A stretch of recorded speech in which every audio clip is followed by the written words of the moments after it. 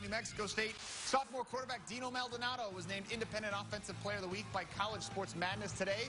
Maldonado threw for 321 yards and 3 touchdowns in his first collegiate start on Saturday as the Aggies defeated South Carolina State. Now, Maldonado is the first Aggie to achieve those numbers in his first start since J.J. McDermott did it in 2007.